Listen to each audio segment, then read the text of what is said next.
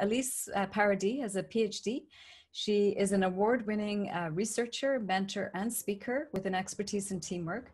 She uses a range of methods in her research, from content analysis to ethnography, interviews, bibliometrics, and scoping reviews. She obtained her PhD from Stanford in 2011, and she joined the Leslie Dan Faculty of Pharmacy at the University of Toronto in 2015, and also holds appointments in medicine, sociology, and at the Centre for Critical Qualitative Health Research. She held a Canada Research Chair in Collaborative Healthcare Practice until 2019, when she left the University of Toronto to work at Facebook. Her emphasis is now on maximizing software engineers' well-being and productivity through her research. And this is actually how we got to meet each other, through our common interest on developer productivity. Elise is currently working with Chisel and with me, and we're thrilled to have her at the University of Victoria for the next couple of months. And she's working on a critical review of the literature on software engineering. And she's trying to answer the following questions. How do authors, the authors of the papers that is, conceptualize software engineers? And how are they considering software engineers as full and social beings or as automatons? So super interesting questions that maybe we'll share a little bit of insight on that with you, maybe next week or during the term. Hi guys, I'm delighted to be here today. As Peggy said, the paper I shared with you for this week is a bit esoteric. So we're going to unpack it together, and I hope that by the end of the presentation, you'll have a better sense for why we should care about these things, and what you can do with theories, theoretical frameworks, and conceptual frameworks in your research. For us, for the authorship team of this paper, this area was really difficult because, well, let's do this slide and then I'll skip back. It was very difficult for us to come to an agreement initially about theory, theoretical frameworks, and conceptual frameworks, because two of us are constructivist researchers. So we ask questions about meaning and behavior and these more subjective parts of the human experience. And we were working with two experimentalists who had very different views on what a theory is and why we use theory. So we were trying to write a paper and come to a place where we could teach our students in a way that would make sense across two very distinct traditions, right? And at first we didn't really know how to do that. We really struggled because we have been used to think so differently about these two research paradigms that we represent that it was really, really hard to write. It's hard to write because of the meat of it, the intellectual content, not the collegial relationships, which is a good thing. So before I move forward, I'll just say a little something about the field of knowledge that I used to be in, which is health professions education research. So health professions education research is interested in all the components that come to the education of healthcare providers, right? So from nurses to pharmacists to physicians to physical therapists and respiratory therapists, all of these people, right? So in some ways it's very similar to software engineering research, and in some ways it's different. So one difference is that we study healthcare professionals and software engineering research studies engineers. Both are fairly recent interdisciplinary fields, with roots in the 60s and 70s. And both are interested in finding practical solutions to real world problems, right? We're not esoteric fields like philosophy or mathematics, right? Like we have really concrete interests in knowledge to solve real world problems. And there's an interesting tension in what we do between the research that is written for researchers and that the research that is done for users, right? That the software engineers or the healthcare providers versus our peers with PhDs who write and publish together.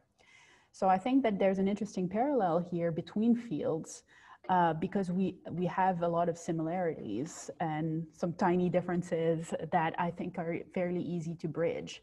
And I think that for me, as someone who had spent, 8 years in healthcare, doing the transition to Facebook and software engineering was not, as hard as one would think. Let me activate back the light. I got put in the dark.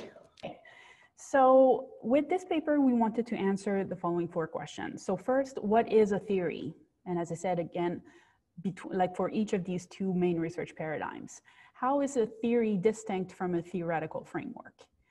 Does the term conceptual framework refer to something different from a theory or theoretical framework?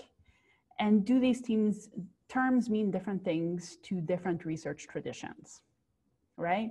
And why we cared about that is, one, we are teachers, right? So we wanted our students who do research to do great research and to be able to speak the same language. But also in our everyday lives, you know, we want to do the best research possible. And one of the components of that is speaking the same language. And theories are a way that we can speak the same language across different fields of inquiry and across different projects. So our big aha moment in writing this paper came when we started paying attention to the word work, you know? So once we started to think, like, is work the key to it? We're like, yes. Oh, slides are frozen. Oh, work, right? Like, you know, who knows this song that I'm referring to? Like the big Rihanna and Drake song, right? Like, we started joking around that we were working on things. So from a theory, the researcher does the work to create a theoretical framework. So from theory, we went to theoretical framework. And then from concepts, we went to conceptual framework, right? So the big difference is in the work that we put into our making theory ours, making the concepts ours, so that they actually align with the study that we're trying to do. So what is a theory? So generally, a theory is a set of propositions that are logically related, expressing the relations among different constructs and propositions. You've seen this in the Sjøberg article, right? In other words, a theory is an abstract description of the relationships between concepts that help us understand the world, right? So the core components are concepts, right, or constructs, and relationships among them. And the key to a theory is that, as this guy is looking into his vial, right? A theory on a shelf is useless. It is only useful when you can use it in the real world to understand what's going on in the real world, okay? And this is where the work of writing a theoretical framework happens, right? You take the theory, you work on it to apply it to your research. So the theoretical framework then is a logically developed and connected set of concepts and premises that the researcher creates to scaffold a study. It is work, it is the making of theory into something that is yours and specific to your research question and your context. Does that make sense? So similarly, then we have the conceptual framework, which is the overall justification for why and how a given study should be conducted. Right? So that's the broader framework that includes your theoretical framework, but also describes the state of knowledge, the gaps in understanding that make you ask the question that you're interested in answering, and that outlines the project methodology. And all of these things are important to put in a broader conceptual framework, because the alignment between these parts is what will make a study coherent, right? If you don't have this coherence and your theory does not align with your methods, and we'll do an activity later that tries to get to that, you are not able to deliver such a coherent study and make such a big contribution. Sounds good? Okay, so you have seen in the readings from last week what is deductive thinking and inductive thinking, right? Generally, deductive thinking is what we are exposed to in high school, for instance, where we have the scientific methods and we have hypothesis testing, and that is what we do. So you start from a hypothesis that is, from a theory that generates some hypotheses, and then you test those theories in a specific context. In contrast, you have inductive approaches to theory that go from the real world, what is your everyday context, and tries to generate theory.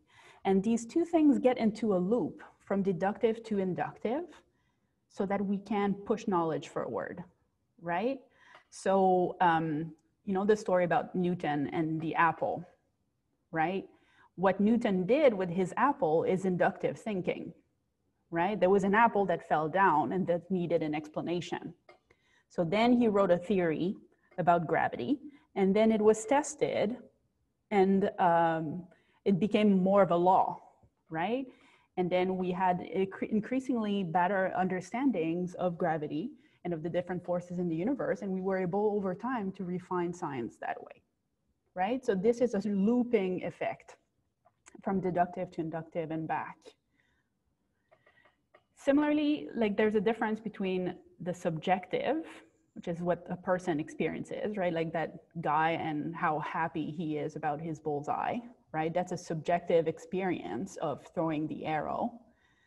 And you have the objective version of it, which is the arrow hit the bullseye, right? And these two things are also important to whenever you're dealing with humans and social phenomena, is you have a personal subjective experience, and then you have an external, more objective experience, right?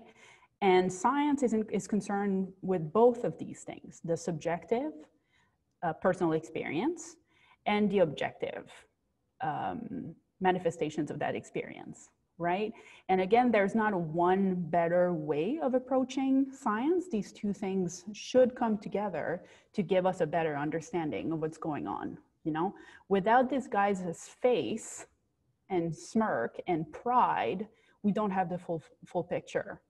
Without noticing what he's so proud about, we don't have the full picture. Sounds good? So I just did a quick review of deduction, induction, and then subjective, objective. We're good with that? The components fit in place? Any questions at this point?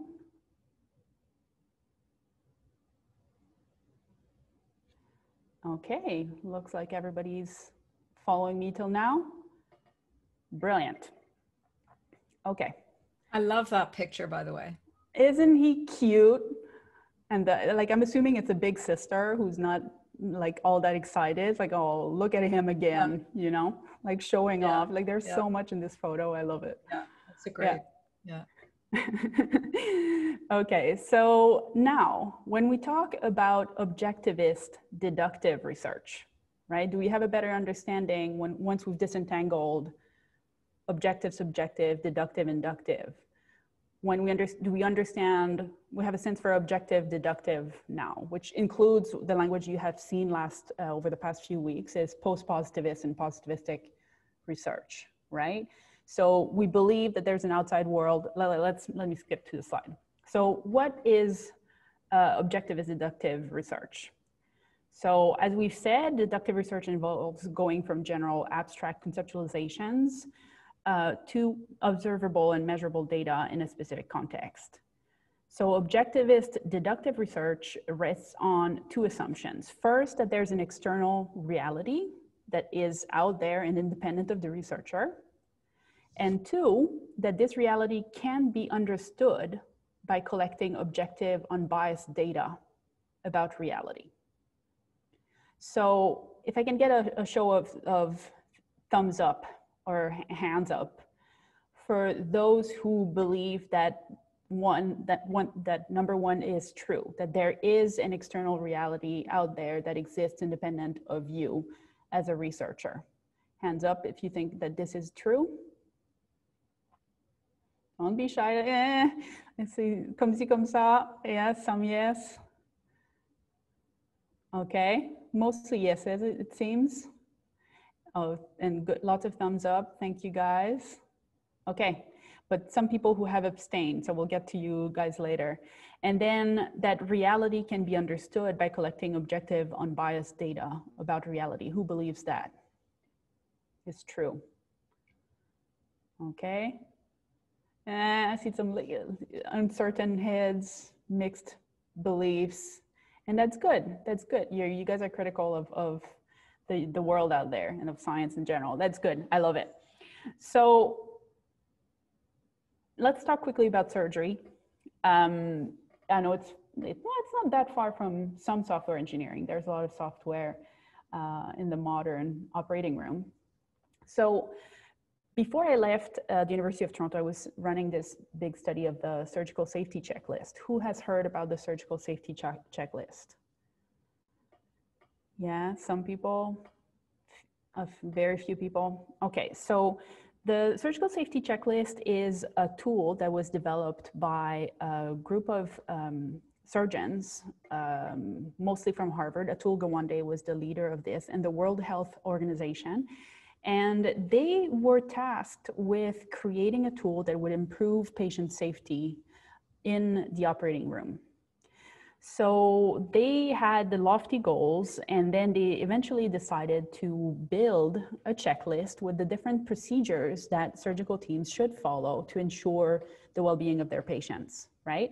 So it starts at the beginning of the surgery, like when the patient is rolled in, there's a set of things that they're supposed to do. Then there's, before they start cutting the patient, there's other sets of things that they need to do. And then at the end of the procedure, there's another set of things that need to be done to make sure that, for example, there's no sponges left in the patient, and that they have collected all the specimens that they need, and that they have a plan for where to send the patient, and if there are specific medications that they should give this person, et cetera, right? So the initial research around this surgical safety checklist was very much deductivist, objectivist research. They had a tool and they wanted to evaluate it and answer the question, does this thing work? And the way they defined work in this context was better patient safety outcomes, right? So they used the data on whether or not the checklist was filled and done in the operating room. They compared that with outcomes, and they were able to say that the surgical safety checklist reduced mortality and morbidity for patients who had observed, who had been in cases with the surgical safety checklist by 30%. So that's huge, right? Where you used to have 130 deaths, you now have 100. Where you used to have 130 infections, you have 100. So that was seen as a major, major win in the healthcare safety space. Okay, so that's an example of deductivist research. Why? Because we believe that there's a reality out there that exists independently of the researcher and that we can measure it objectively. Makes sense as an example? Question, does the measurement, who's checking off the items on the list? Is there a chance that checking off the items makes them more conscientious of, does it affect the outcome? So that's an amazing question. And if you're okay, we'll hold until I wrap back up with the example of inductive research that we did in that space. Sounds good?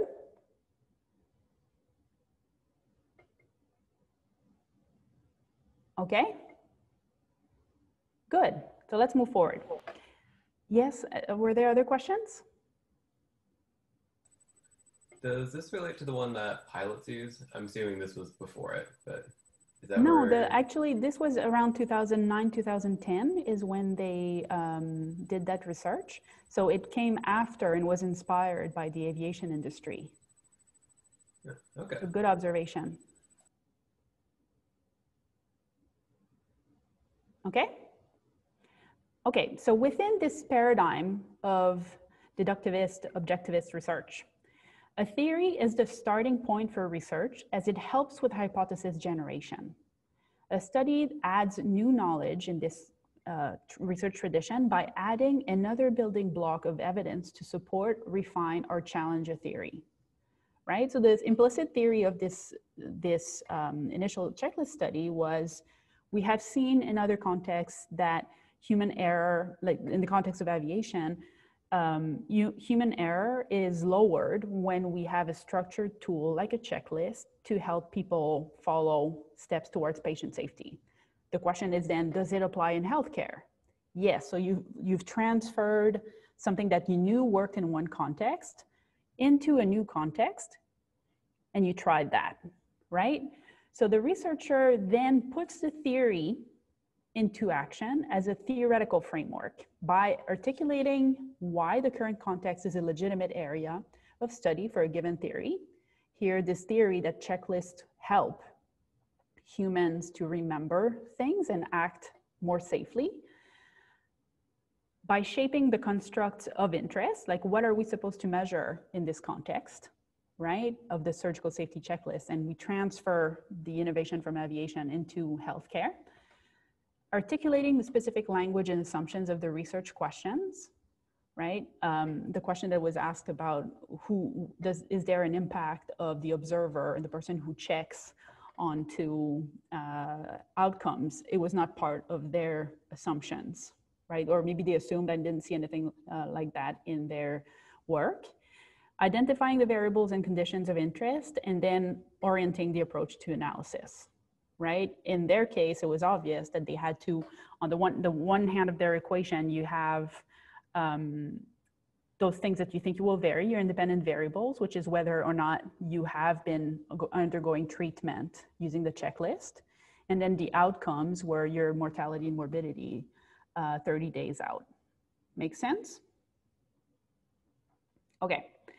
And then the conceptual framework, as we said earlier, is broader. So in that context, you would have a literature review, a summary of the relevant theory, an explanation of why this theory could be informative into the new context, a specific research question that likely contains a hypothesis, right? They hypothesized that the checklist would improve mortality and morbidity. And then a rationale for the research methodology adopted. In their case, it was a pre-post design. And then a series of outcomes or variables of interest, right? So starting from your theory, building it up into a conceptual framework that has all of its pieces aligned helps you do a very rigorous study. Sounds good? Okay. Now, subjectivist inductive research, which includes constructionist or constructivist, sorry, you've called it constructivist research. So what is it? As I've said earlier, inductive research involves going from specific data relating to a particular phenomenon to a general or abstract conceptualization of the phenomenon.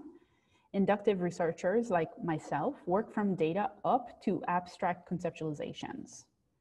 Subjectivist inductive research rests on two assumptions as well, right? That one, reality is socially and experientially constructed. And that two, to understand these realities, researchers need to explore the subjective experiences of individuals and groups, right? So someone like me is not saying that there's not an apple out there that falls to the ground, right? But generally, I feel that the things that are interesting as a social scientist are the things that are socially and experientially constructed, and that I have only a limited ability to be fully objective about these realities. Okay, so I asked earlier who believed, like when we talked about the subjectivist, inductivist assumptions, objectivist assumptions. Like now, there were a few people who did not answer and said, not so sure. How do you feel about the first claim now, that reality is socially and experientially constructed? Is this a better sense, that is it a better statement of how you feel about the world out there?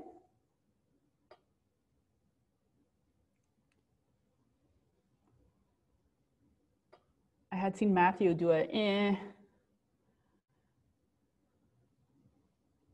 Not sure reality is all that well defined there. Uh-huh.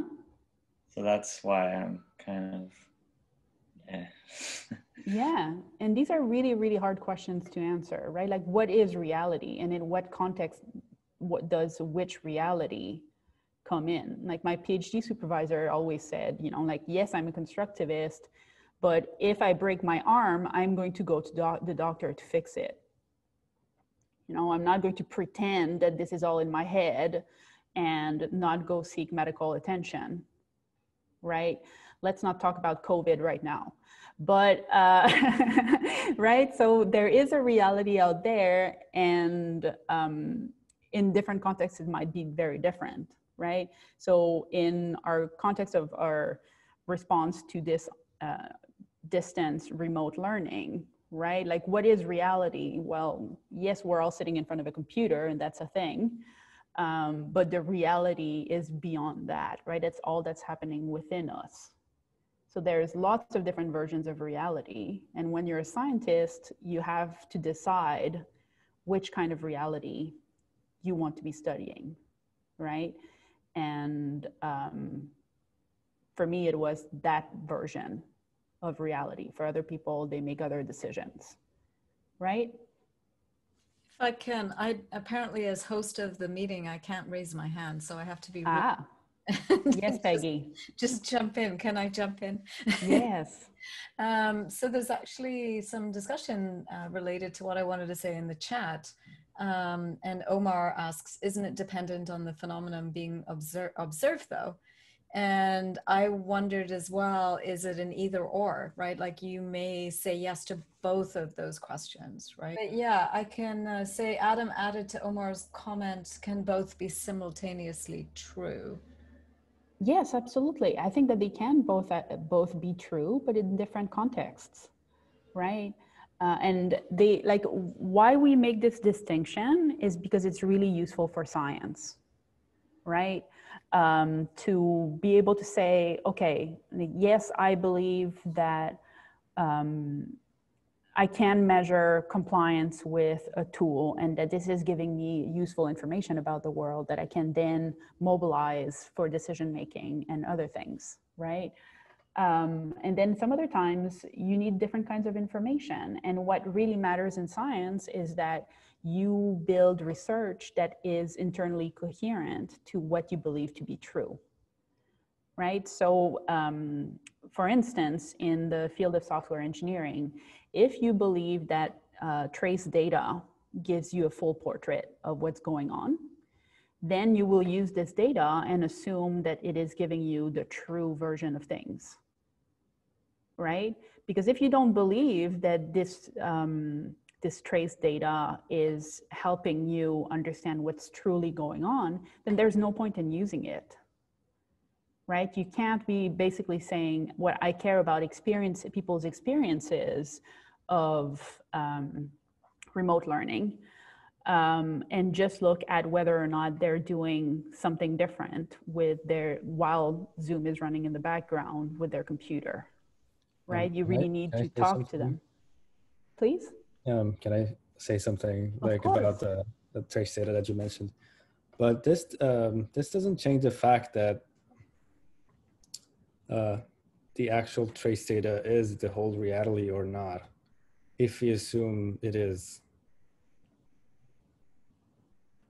I'm not sure I understand what you're saying. I mean that if we want to, like, if we use the trace data for like for a particular purpose, and we assume this is like all the reality, the trace data is like what we like, the whole data that we need, but the reality is different. This is that we don't know of. I mean, like by assuming this is the reality doesn't change the facts that it is or it's not.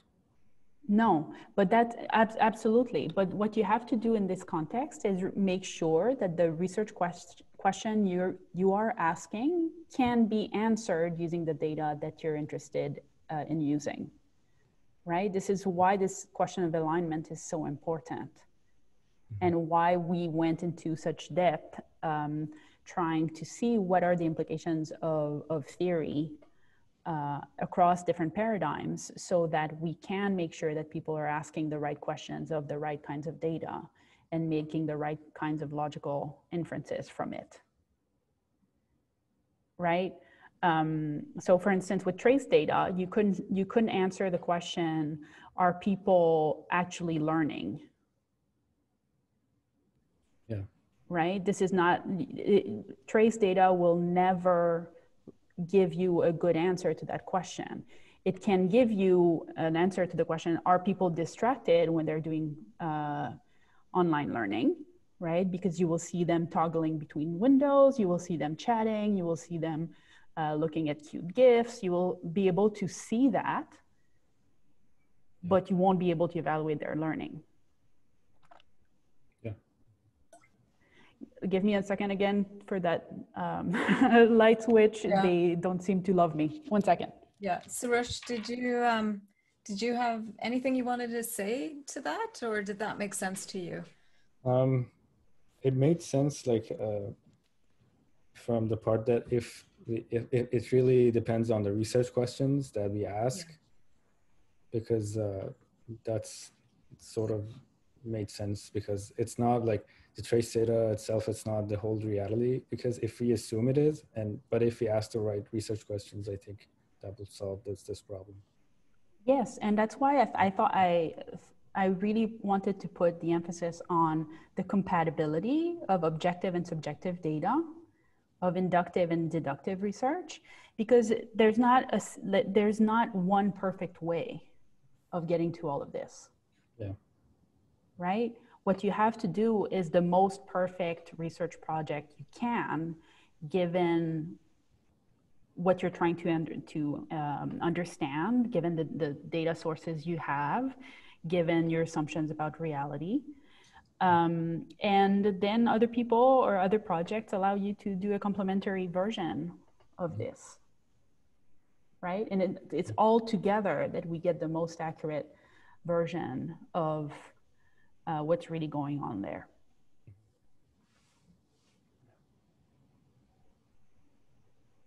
Good question, though. Yes, fabulous questions.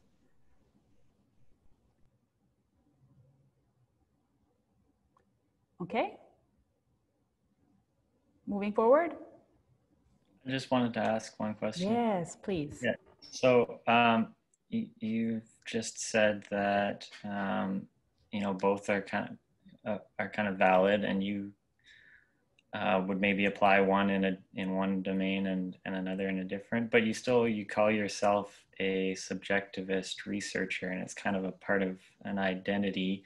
And the question of whether you're subjective or objective, like you presented those questions to us, whether we believe in an external reality or not. So I'm not really sure how to phrase the question, but it seems more or less of a pragmatic, which one is better in the situation. It can be that. Do you know what I'm trying to say? It can be that.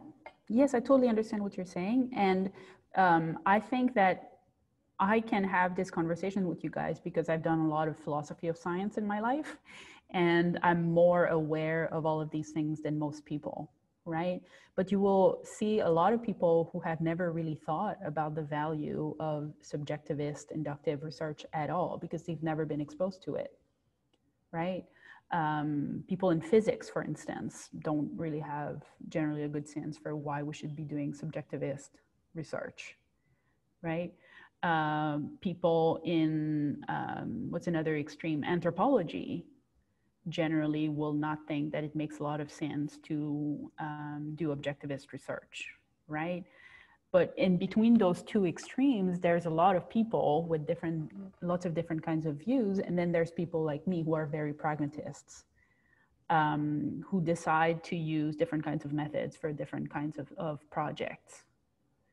And they get published. And that's why I'm stressing this alignment within studies, because that's really what is the hallmark of good science, right? That it is internally coherent. I think this is such an important discussion for us to have, and that we don't typically have. And actually, I put a question in the chat Have others in the class taken courses or have familiarity with philosophy of science? Have they come across these terms before, these concepts, this discussion? Oh, it's being covered this term in Engineering 297. Oh, Wonderful. Jonathan, can you tell us, like, what is that class and who's teaching you about that? Do you mind? Yeah, sure. I'm not actually sure what the course title is. Okay, I can look it up. I'm just looking it up right now. I'm so sorry. But Technology and Society. Yeah, Technology and Society, that's the term. Yeah, I've taught that class for 4 years at Stanford, actually. I've taught a class like that. Glad you're taking it. Glad you're taking it, and that Uijtdehaage is suggesting that students take that. I think it's really important, not only because I taught it, but because it forces you to think a bit outside the box of the usual engineering methodologies, right? Thanks, Jonathan. Yeah. I'm really glad that we're having this conversation. It was funny because when I told my colleagues that I was presenting this research to an engineering class, they were like, "Oh my God, I hope they're theory interested." And clearly you guys are, so thanks for delving into this with me. I really appreciate the opportunity to do that. Okay, so if we go back to surgery now, and we think about inductivist, subjectivist research, what we see in this photo is, I think, part of the reason why we need this research as well. So what strikes you guys about this photo?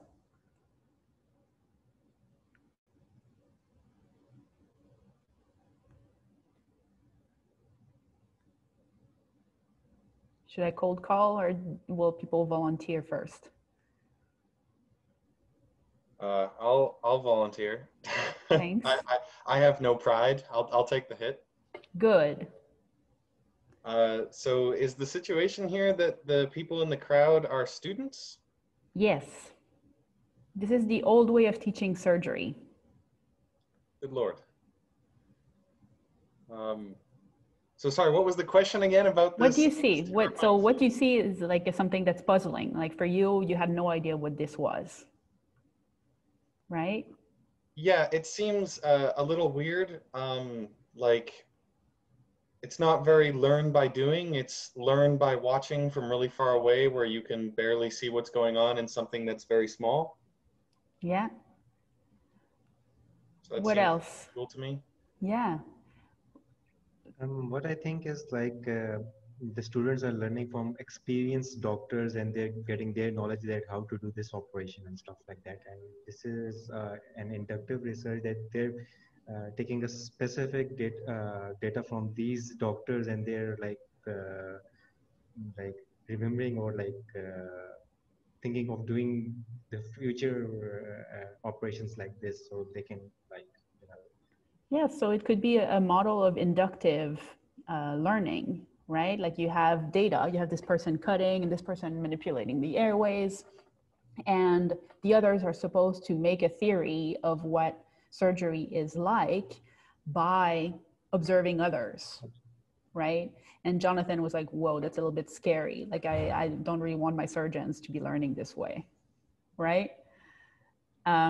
Is there, like Jordan, would you want to say what you see?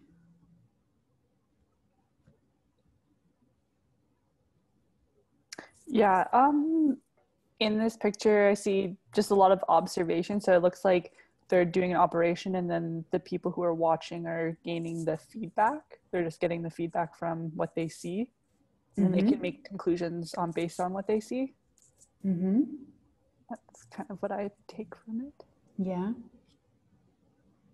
Well, I'm going to tell you what I see. Well, I see a single woman here. I see the youngest person here, the second youngest person here. And I see probably the staff surgeon doing a surgery here with the scalpel, right? And I see the teacher, right? This older person, the learned surgeon in the corner, like explaining what's going on probably to a class of a whole bunch of men who are piled up and fairly casual, right? With his legs up. I love that. So I see hierarchies, right? I see a hierarchy of doing, with the junior person doing certain things, with the nurse doing certain other things, and with the authority of the eldest surgeon displayed here, right? This is no longer the way surgical education is done. That part, right? Like we know about infections, and this is clearly pre-COVID. They're not wearing masks. But this part of surgery is still very much the way it was back then in the 18th century, right? This is probably 19th century, sorry, right? But that hasn't changed.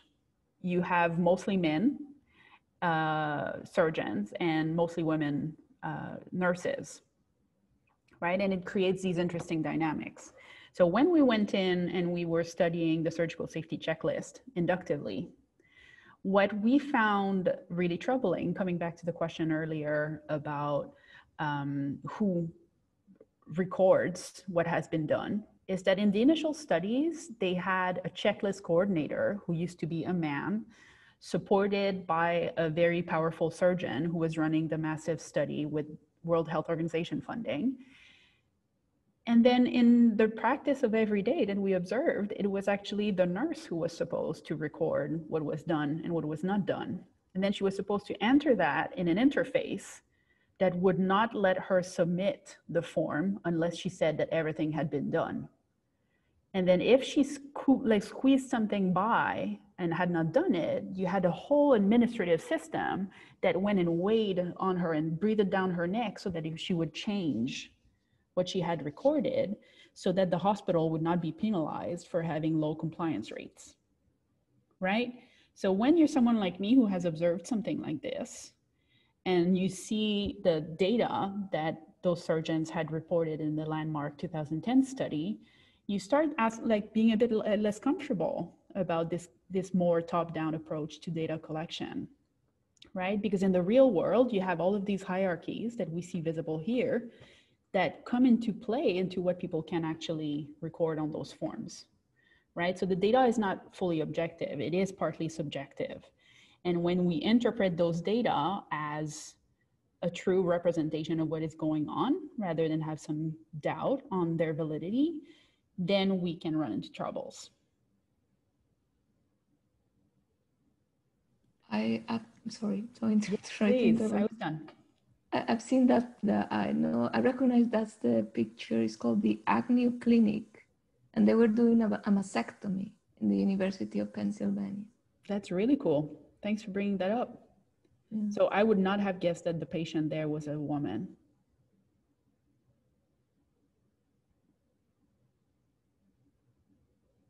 So there's two women in the photo. It doesn't necessarily need to be a woman. For the mastectomy, you're right. Yeah. You're right. Probably it could have been a man. Yeah. They do mastectomies on men.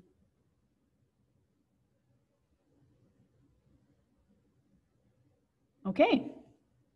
So I will skip through this fairly quickly because this is a bit too weedsy, I think, for you guys. You'll have the slide deck and you can get back to it. It's also in the paper, but in inductive research, there's 3 core ways of using theory, and they all have different implications. So you can look at that if you're interested. And the theoretical framework will have to start from this first decision as to how theory will be used.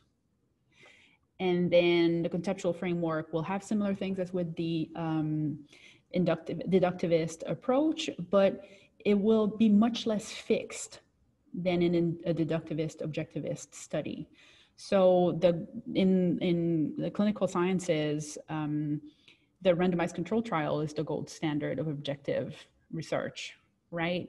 And so you cannot modify your research design after you've decided, because then it leads to a lot of potential fraud and misrepresentation, right? Whereas in inductive research, based on what you see on the grounds, you will adapt your conceptual framework and revisit all of that. So for the study of the checklist, for instance, we didn't know initially that we would find issues of compliance.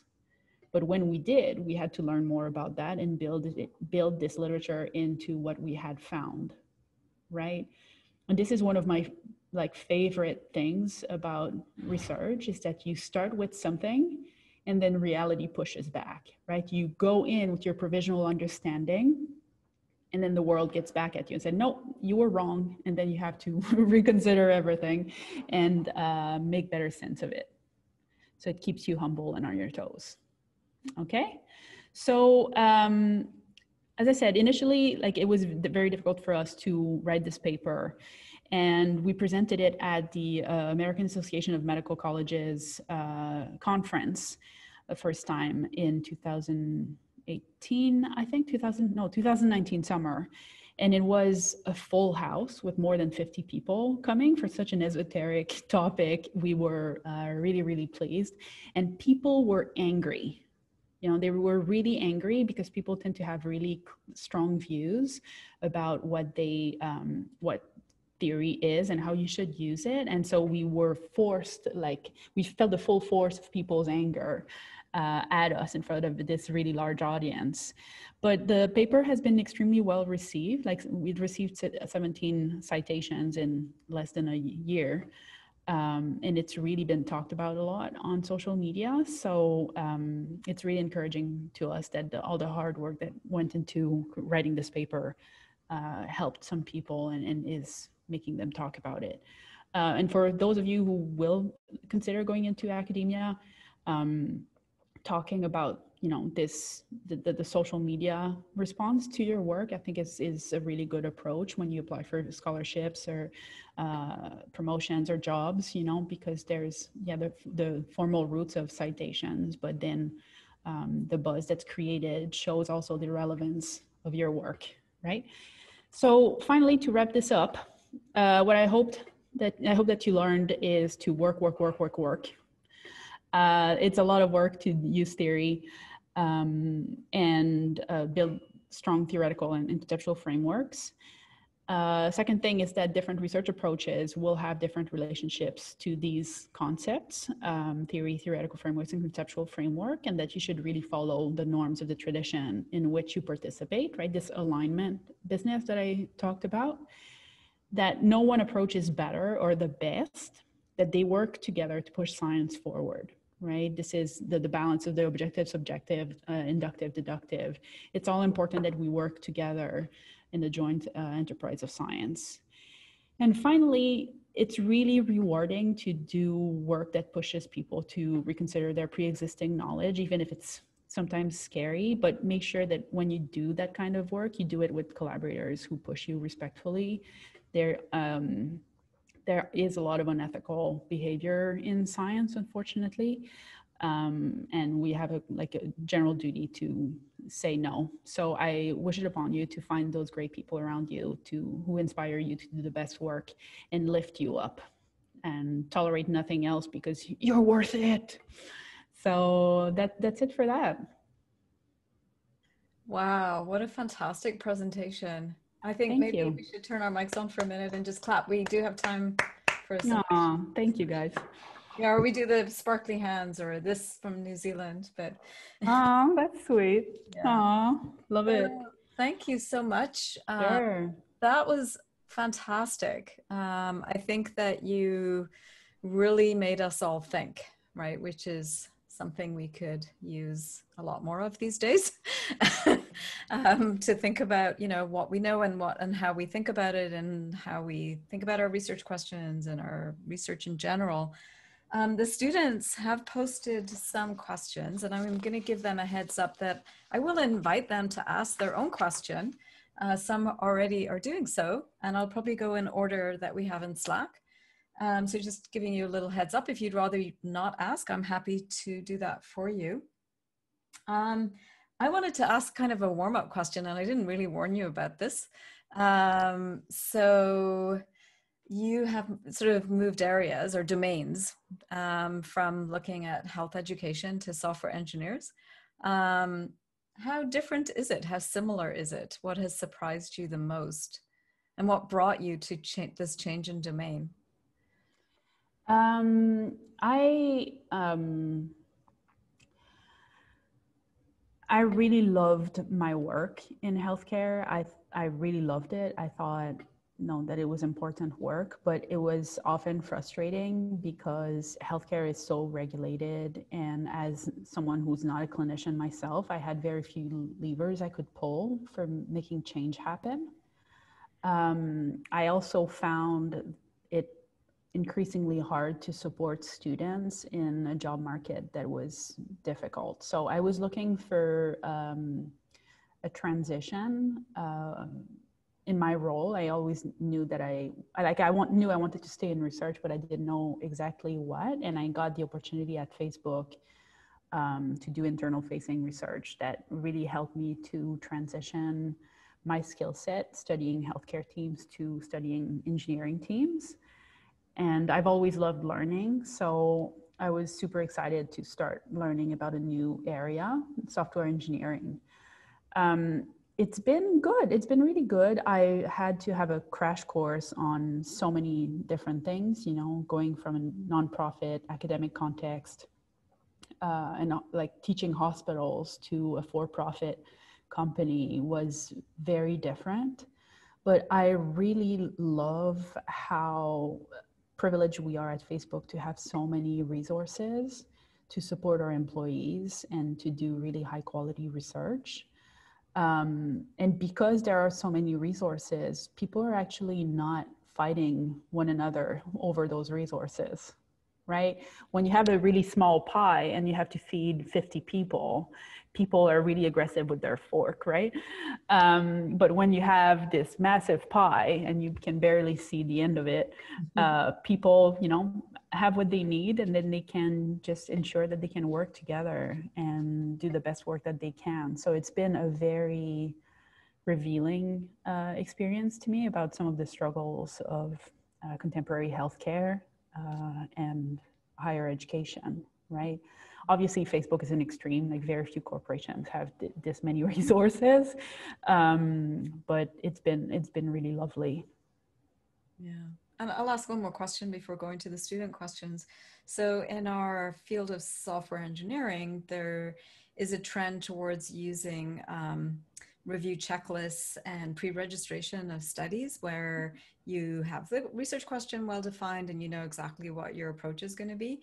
What is your thought on those in a field where both the constructivist kind of approach can apply as well as the more kind of deductive, right? Objective deductive approach. What do you think of those? Well, I think that one thing that I did not appreciate as much as I do now at the beginning is how creative software development is as an activity, right? Like it's not just robots pushing buttons, right? Like trained monkeys would not be able to do it. And so I worry that the use of checklists or the over standardization of research will be harmful. I think it has a place, as I said, in randomized controlled trials or experiments, right? Because it's a good check against the subjectivity of the researcher who wants a specific type of outcome. So I'm all for that within those kinds of research traditions. But in the work that I and other inductivist researchers do, it's a real constraint, right? Because as I said earlier, like we never knew we would be doing research on compliance. Mm-hmm. But it was so major that we had no choice but to do that, right? So if you expect every single person to follow a very narrow script for what research should be, you're limiting your ability to let the world push back, right? Which will, as I said, is one of my favorite things about research. You think you know what you're doing, and then the world tells you you're clueless, mm-hmm. right? And that's the most rewarding thing for people who do research like I do, mm-hmm. Is to let the world speak to you, you know? So I think you do need it in some places, but in some other places, it's just orthogonal to good research. Mm-hmm. Thank you, Elise. So looking at the questions, because the students read your paper and they prepared some questions for you, very thoughtful questions, and we'll see how many we get time to go through. So I'm going to see if Sarosh would like to ask his question. He already started. Yeah, sure. Great, thank you, Sarosh. Yeah. So my question was about subjective inductive research context in subjective inductive research, because in the paper it's mentioned that objective deductive research approach must come to a specific context, but it doesn't say anything about the context when we are doing inductive approach. Yes. Yeah, but like I mean, like if the theory is the output of our research, do we have to? Are we like supposed to say this theory? It's only can be accomplished in this context? Yes. So okay. So I think in the Sjøberg article, you have learned that there's like theory applies at different levels, right? There's theories that make sense in one specific context and not in others.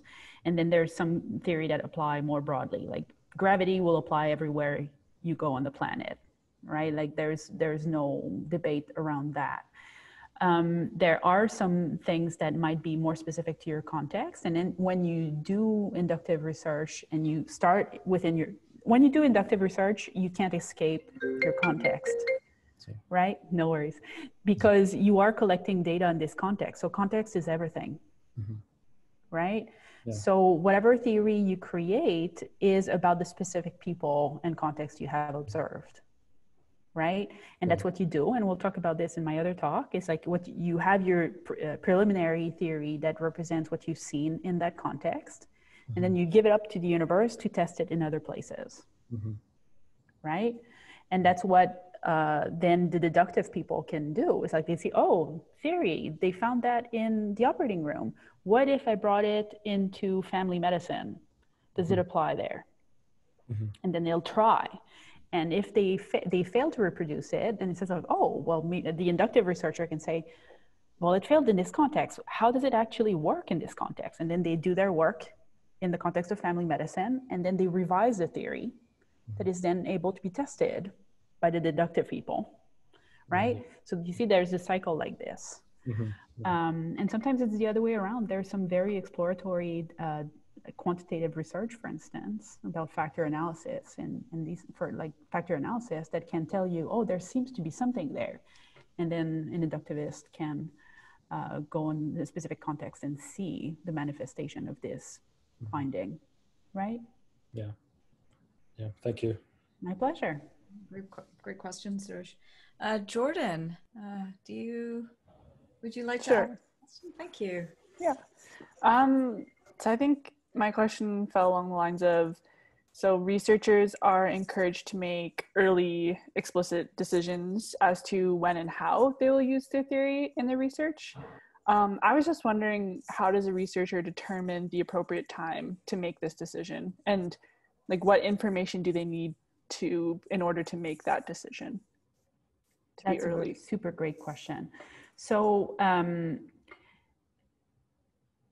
sometimes you do a project because you're interested in using a specific theory in a context, right? So when we started this surgical safety research, we were interested in looking specifically at what a framework that talks about the difference between what a policy says should happen and what actually happens in practice, right? So what we had done is write a grant that described what the theory said, described how we were applying it in practice, and then our research methods were all in line, right? Because to be able to observe the gap between a policy and the practice, you have to have data on the policy and you have to have data on the practice, and then you compare these two, right? So that's an example where you know ahead of time that you want to use a theory, as I said, like the guy with his vial, right, to illuminate something different, right? And that's what we wanted to do initially with this project. And we collected our data and we did all of this, and we have a list of places where the practice did not match the theory, and we have a paper about this. But then for a sub-project of this, like the compliance part, we were not expecting that, right? So we could not bring an initial theory to this. But when we decided that we needed more data about this, said, okay, now we're collecting more data.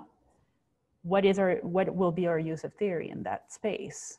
And we had to go to the literature on compliance, right? But it could not come at the beginning because we were past that. So of all the options, it always depends on what you want to do. You've talked last week about grounded theory, right? Grounded theory, there's two types. One that is really anchored in go all into the field, learn nothing beforehand, just let yourself be influenced by what you see. That's the traditional grounded theory. And then you have the constructivist grounded theory, where you start with theory. You recognize that you have pre-existing knowledge and you bring this to the field, and you're going to build upon that with your observation. Okay. Yeah. Right. And like when you're a beginning researcher, it's really hard to know when to do what. And that's why you have supervisors who help you and guide you along this path, right? To do the right thing at the right time. But there's, again, no right approach. It's about using the right approach in a specific context with a specific research question. Yeah, that makes sense. Yeah. Thank you. Great question. Thank you. We do have a few more questions and some really good ones. How are you doing, Elise? Are you I'm doing good. all right? We're a bit over time, so like depending on how you are doing about the timeline. I like the questions, and I like that the students thought of them. So maybe we'll go for a few I'm more. ready. Yeah, excellent. And your light's still on. Yes, magic. It'll go off. Is Dave there? Would he like to ask one of his? He posted two. Maybe you could ask one if he's there. I'll give him a second to see. If not, maybe Zane would like to jump in. I don't see Dave. Maybe if he wants to come in. Yeah, I'm here, just the mic got disconnected. Okay, no worries. Sure, I guess. So one part of the paper said that deductive research, like the theory has always, like assuming the theory is part of the objective of the research. Is there something else that's like disconnected, like something that's not part of objective of the research? Something that's theory related that is deductive research? Yeah, and the theory has always been like, you know, an objective of the research. Is there like any type of research that the theory is not part of it? For deductive thinking, I think that there's a lot of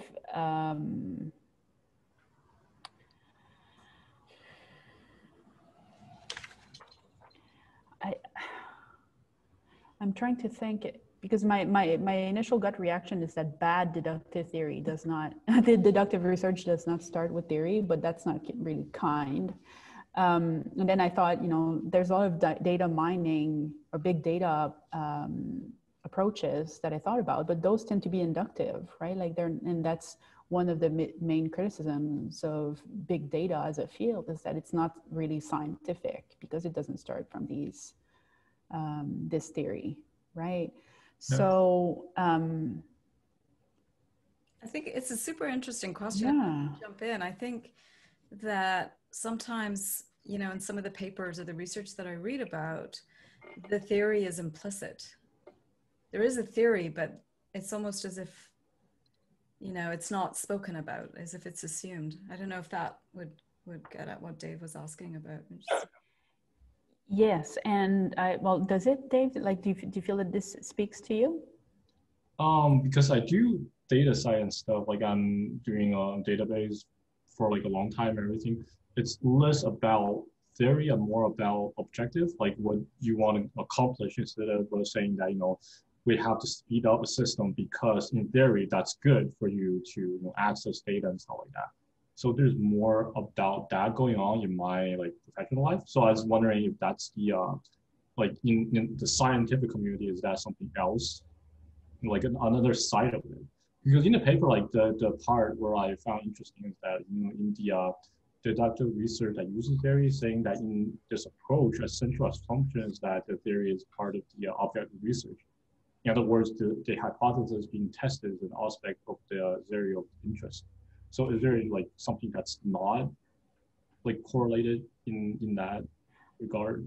I love what you're getting to here, and Peggy made me read some stuff that really tickled my neuron in this space, in like the tensions between a lot of what engineering does and the scientific mindset, right?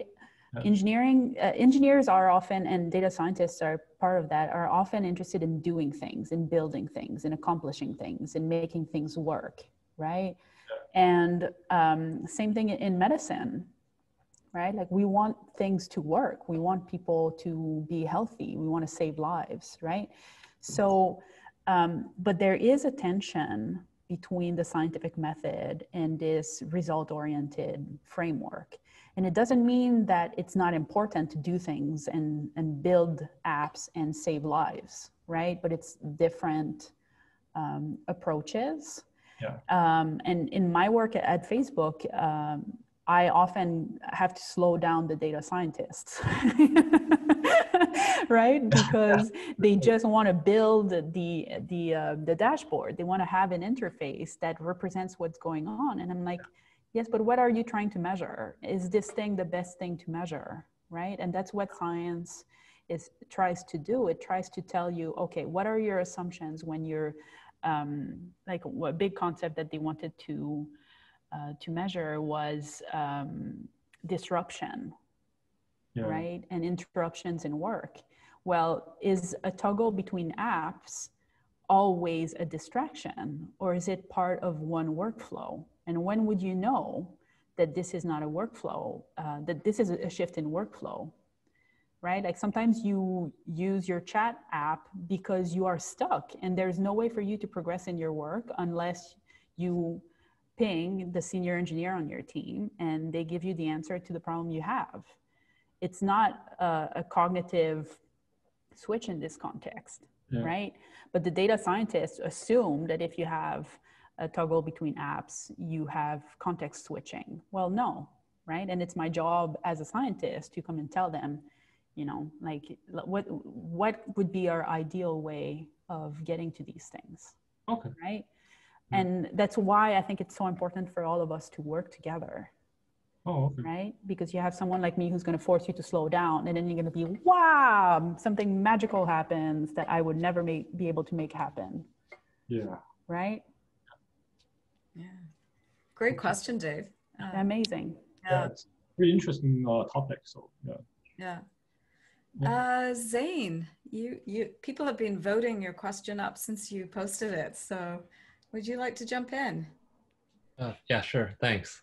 Yeah, so my question was regarding, so for, you know, junior researchers or researchers who may be inexperienced, does it mean that, you know, for like, for example, theory informing inductive analysis, where your study design changes, you know, your iterations changes depending on the insights or new things that you learn. Does this mean that like this type of approach is better for inexperienced researchers because, you know, you're building experience and as you are applying these different methods, or is it like, or is there a different approach that is better in this type of scenario? What I find is that we all have very different brains, you know, and there's some people who are excellent at deductive type research and some people who are excellent at inductive type research. So what I think any junior person needs to do is do a bit of both, you know, like try their hands at a lot of different things, like try to do surveys, try to do interviews, try to do data tracing, try to do controlled experiments, try to do all of these things, and then like realize where's your brain happiest and most productive and excited, and because ultimately that's what you need for a career in science, right? It's a lot of drive, and you're going to spend so many hours doing what you will be doing, that finding the thing that gets you excited and gets you like, yes, I want to tell the world about all that I have done, is what truly matters. So when you're good at something and when you are moved by it is where you should go. But the early stages, try everything and see what moves you. Thanks. Yeah, great. Thanks, Zane. Matt, we've got 2 more questions and then we'll take a break. Matt, would you like to jump in? We've seen you already. I guess it's sort of similar to what we were talking about before, so I hope I'm not beating a dead horse. But well, we can skip it if you feel it was covered, but you know, if you want to ask a follow-on, that's fine too. Sure. Maybe not quite covered. So in your paper, you kind of explained how theoretical framework, and conceptual framework are applied in different methods, namely the objectivist, deductive versus subjective and inductive. I'm just wondering, how much does the paradigm really matter there? Because it seems like the differences are in terms of procedure or method. So if, for example, you had an objectivist researcher doing an inductive approach, which I imagine happens, how would that change? So as I said earlier, these are spectrums, right? Spectra. So you have inductive, deductive, and people fall on the spectrum. Then you have objectivist, subjectivist, and you fall on the spectrum, right? What is really hard is when someone is at one end of the spectrum, but does not fully know it and is trying to do something at the other end of the spectrum. That is really hard because that's not the right way of thinking, right? So if you try to apply experimental standards to an observational study of the kind that I do, so in ethnography, right, you're going to be focused on the wrong things. You know, like I never count things in, well, rarely count things in my research, because my questions are more about how. You know, how do people make sense of? How do people comply with? How does the practice of the checklist vary from its policy? And these are not countable things, right? So people tend to cluster in one of these paradigms based on what they're generally interested in. And people get into trouble when they're not fully a right fit for it, and they're trying to do a hybrid version. Does that help? Yeah, that helps, I think, yeah. It's really hard to do good research when you're not within a tradition, right? And that's why those traditions are there, is because we want to speak the same language. And we share some assumptions about the way things should be done, what is rigor, what matters, how should data be presented, collected, all of that. Okay. Yeah, thanks. A good question. And it comes up, I think, when people are reviewing a paper too, that they're at one end of the spectrum and they're reviewing a paper from the other and they don't quite realize it. Alessandra's question is really good, but I'm going to hold on it because it actually relates more to your second presentation that you're going to give later this afternoon, and it is 3 o'clock. So again, I'd just like everybody to thank Elise and all of the people that gave good questions here today for, I think, one of the best discussions I have ever had about the role of theory and theoretical frameworks and conceptual frameworks in software engineering. So thank you very much, all of you.